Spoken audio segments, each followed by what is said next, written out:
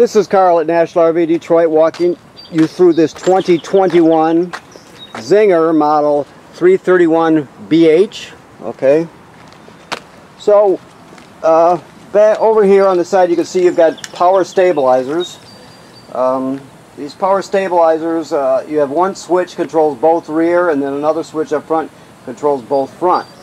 Now this hole right here, you can see it goes to the frame. I don't know if you can see it or not, but there's a shaft with a pin through it. Okay, so you could take a crank and put it on there, and you can actually crank the slide room in and out, the one that's on the other side. So that's what that's for. It's a way to get you out of trouble if you absolutely need to, if you have a failure or an accident or something. And also, the same crank can be used right here on the stabilizer jacks on the off-door side. You've got the same shaft with a pin going through it, so you can crank those manually also if you need to. And then you can see on the off-door side here, I don't know if you can see over here, but there's one more which allows you to crank the slide room on the other side. So it's just a way to get you out of trouble if need be. Also, there's going to be another small crank inside the trailer, and this is the power tongue jack here. If you pull this plug out the top, you can stick it on there and crank this manually too to get yourself out of trouble. So there's a way to deal with everything. Okay, so let me move towards the back again and pick up. Now, this cooktop slides right out, okay? Now, there's a hose for it that connects from the cooktop to this quick connect fitting right here for LP. So you can hook to the LP system right there at that point with this quick connect. So keep in mind you have to plug that in to do it. You've got a dorm refrigerator and running water.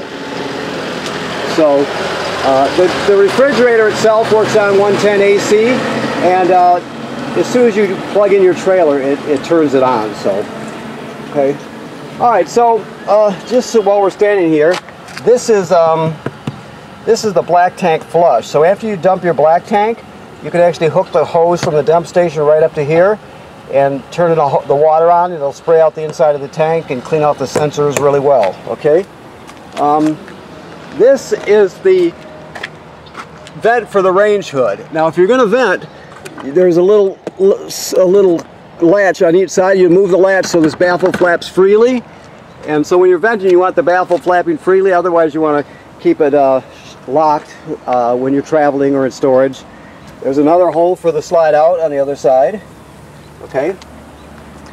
Let's see here. You have a power awning, of course, and then you have TV signal out and power there. Your stairs obviously fold out of the trailer. Keep in mind that the legs are adjustable. You just remove the pin here. There's one on each side, and you can adjust the length of the legs to match the terrain you're on. So, okay. And of course, there's the switch for the front jacks.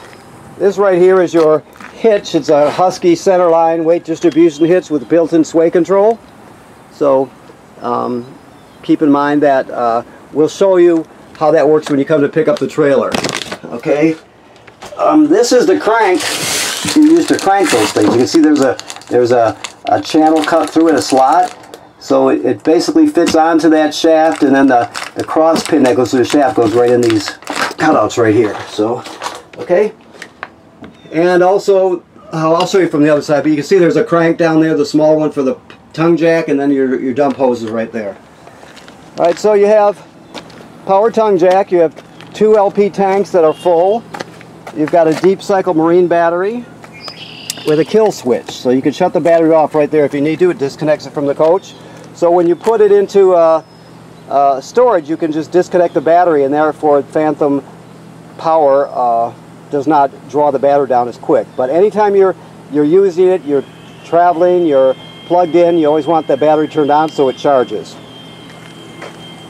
Okay. So this is just the crank that I told you about right here. This is a reducer to reduce down to a plug so you can plug it in at home. Okay. So let's start over here. These are your dump valves right here.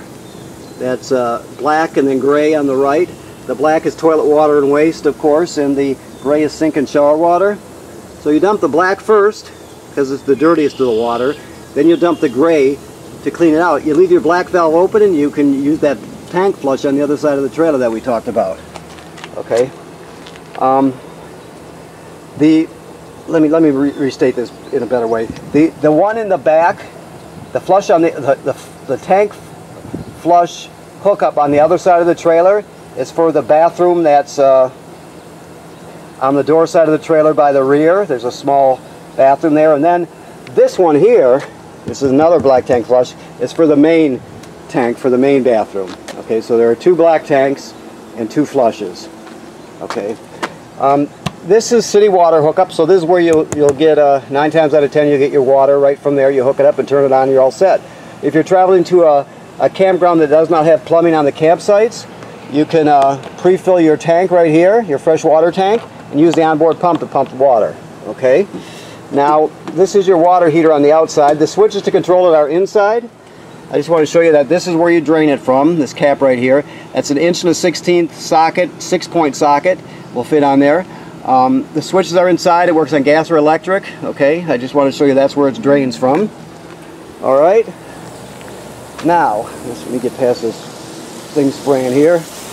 These are the rear dump valves. So you have a black valve here for that small bathroom, and this gray here, which is for the bathroom sink and the exterior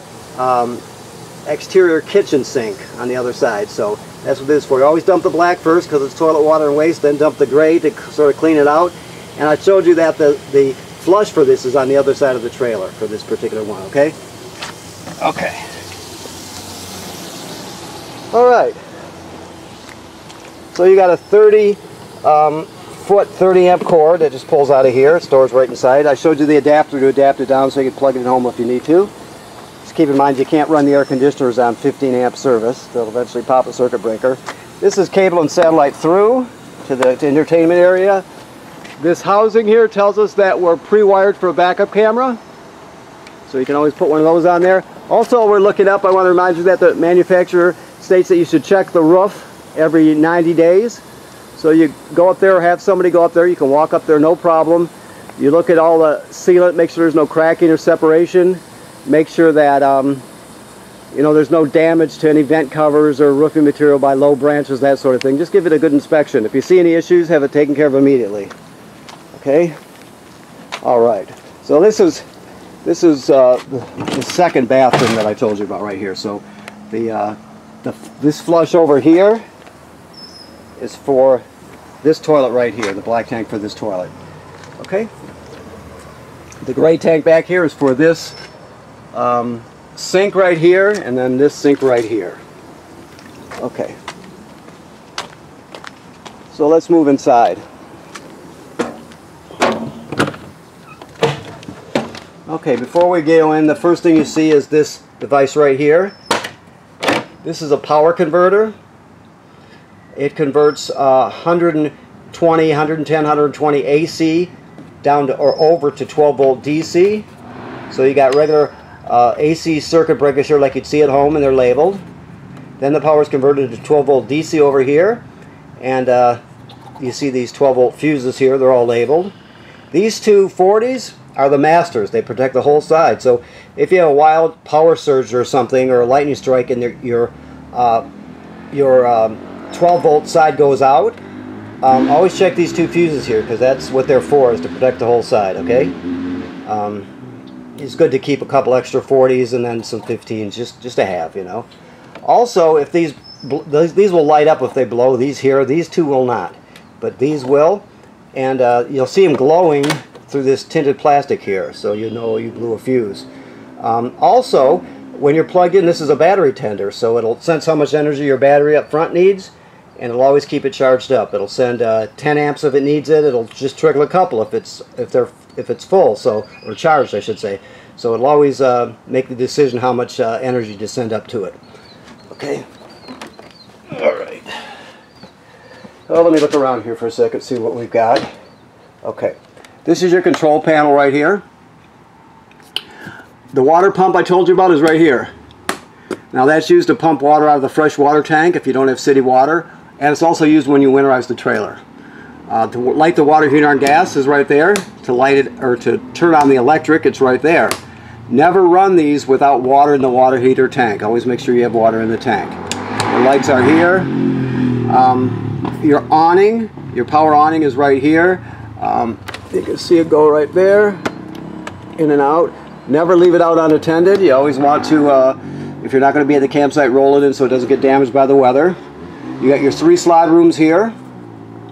Your battery is charged. Fresh water's got a 1/3 in it. We're still testing it. Black number 1 is empty. Gray number 1 is empty. And gray 2 is empty. I'm not sure if this is black tank number 2 or not. Let me look back here real quick and I'll tell you. Sometimes they'll put another little panel back here. Sometimes they use the auxiliary on there, which I think they've done this time. So yeah. Okay, so we're going to call the auxiliary one black tank number 2, which would be for that small little bathroom in the back. Okay, so that's right there. Okay, so you figure when they fill up in 1/3 increments, once it gets past 2/3, you got to start thinking about dumping the gray and black tanks when they get that full. Okay, all right. Now this switch here, you cannot run the fireplace and the air conditioning at the same time. It draws too many amps, so you have to select between one or the other. Right now it's on air conditioning, obviously, because it's warm out. But you just flip it like that. That's all you do. This is your thermostat. It's just an analog thermostat. The fan should always be on auto, like it is right there. Heat is 1 click to the right. The fan is a click to the left. Fan is just the air conditioner running without the compressor. Of course, cool, which is 2 clicks over, that's your air conditioner. All right, like so. Okay, and you probably hear it kick on there. All right, so let me look around here, see what's next. Let me just look around. Make sure I'm not forgetting anything. Okay, so this device down here is your carbon monoxide and LP gas detector. It detects both. So if it goes off, take everybody outside, leave the door open, shut the gas off at the front and figure out what's going on. Also, if it beeps very slowly, it's telling you your battery's low. So I'm going to run it through the self-test. LP, carbon monoxide coming up. And then low battery alert.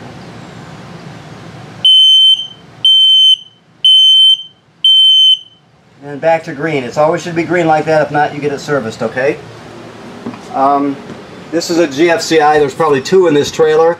Keep in mind, all the plugs are wired through a GFCI, even the one outside. So if you're using the one outside and it pops, you know, for whatever reason, you reset it in here. Okay, your microwave works like any other microwave. This is your range hood here. I told you about the vent outside opening the baffle. You use the fan, right? Light. So keep that in mind. You always want to open that up when you're venting. Shut it when you're traveling or storing. Alright, so the range, this is the sparker here. You turn it clockwise to spark it. Okay? You got 3 burners and 3 knobs, and then this one to the far right is for the oven. So I'm not sure if he's got the gas on right now or not. Let me see. Go to high. Spark it, yeah, so there you go. It's that simple. The oven is a little different. At the very bottom in the back is a pilot light. A spark, so you can see it sparking back there, right? What you do is you go to the picture of the flame, which means pilot light, and you depress it. You keep it depressed during the whole lighting procedure, okay? Then you're going to come down here, or you're going to look down here, and you're going to spark it with the other hand right here by turning that clockwise. After the pilot light lights, you still hold this in for another 10 seconds, 15 seconds or so, till it heats up. Then you go to operating temperature. When you shut it off, the flame goes out, obviously, but so does the pilot light. So you got to relight the pilot light each time you use the oven. And this is, always have this closed position when you're traveling so it doesn't break. Your refrigerator is a very simple refrigerator. It's a 12-volt DC refrigerator. So it runs on 12 volts. So when you're pulling down the road, your battery will run this refrigerator, and your battery will be being charged by your tow vehicle's alternator. Once you get to the campsite and plug in, your power converter will be sending the 12 volts to it to keep it going. Okay? It's very simple on and off, temperature, and there's power saving modes. That's all there is to it. It's very simple. Okay? Now these devices have remotes. There's your fireplace remote there. I've got the air conditioner going, so I can't turn on the fireplace, but there are controls for it right here. And basically, you can set the fan speed. It works as a space heater, so you have low, off, low, and high. Then you have temperature thermostat. You also can adjust the flame, adjust the appearance of the flame, and you also can use a timer. It's got a built-in timer, so you could time it, set the timer to turn on, 20 minutes before you get up in the morning, for example, if you want to. Okay. This also has a remote right here. This is your sound bar. It has 2 speaker zones. A is inside the trailer, B is outside the trailer. You got a USB here. It has Bluetooth, so you can stream wirelessly from your phone or tablet. And it's got an FM radio. And of course, that's where your TV would go if you choose to have one, and it hooks up right here. Okay. All right. So let's see here. What is this? This is a jackknife sofa, so jackknife's flat to turn into a bed. You can drop the tabletop on the dinette onto these cleats here, right? And then use that as a platform and use the curtains to fill in the space. Okay. Let me look around before I leave this room and make sure I got everything here. Looks good. So this is your bunk room. Obviously, it has one slide out. This bed here folds up. You can see the latch plates here where you lock it into place, so you can put it up and sit here, or you can have it down like this, and you can jackknife this, or actually this rolls over forward, so this turns into a bed also. This, if you put it down, as a bed, and then you got a third one right here, and of course all your TV hookup and everything right there. A thing to keep in mind is that you can escape from this trailer through this exit window. You would push this all the way through, and then you grab a hold of this tab and pull the screen out, and then you can exit that way if you have to in an emergency. Okay. Let me look around here. Okay, good. Now, the thing to remember about the sink works the same as any other sink. The thing that's different than a household toilet, why this is different than a household toilet, is because it has a black tank directly below it. The black tank can't be empty when you start using it. This applies to the one up front too, so I'll just tell you while I'm standing here. This is your flush pedal, right? So what you do is you hook up at the campsite, you hook up your power and your water, you'll come in here with toilet chemical, you dump one dose right in the bowl. Then you'll step on the flush pedal, water will come swirling out like it is, but it'll be stronger because we're not hooked up right now, that's just residual pressure. But directly below is the black tank, so you're going to let about a gallon of water go into the black tank along with the chemical. Some people use more than a gallon. It's up to you. But you have to have some water in it and chemical when you before you start using it. Otherwise, the smell will be terrible. Plus, it can get clogged up. So you always got to put chemical and some water in the toilet before you start using it. If you don't do it, you'll only not do it once. Let me tell you. Okay. So here's the master bathroom here. Another GFCI. Obviously your sink and shower. Always run, this has got a fan, always run the fan with the shower to pull the humidity out, because these things are built really tight and you don't want it to build up in here. You want to vent it. Okay, and this toilet's the same as the other one. It's got a flush pedal down here. So let's say you're camping and you're going to stay one more week at the campground, but you have to dump your black tank. So you dump your black tank, then you would repeat the procedure I just told you about. You'd put your chemical in here, then you step on the pedal, water will come swirling out, and put about a gallon or so in the black tank, and you're all set. Never use them dry. Alright.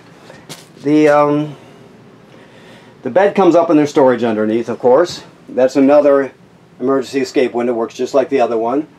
You have a backing plate here for a TV bracket, and there's your hookups right there. So you can put a TV in here to watch when you're laying in bed.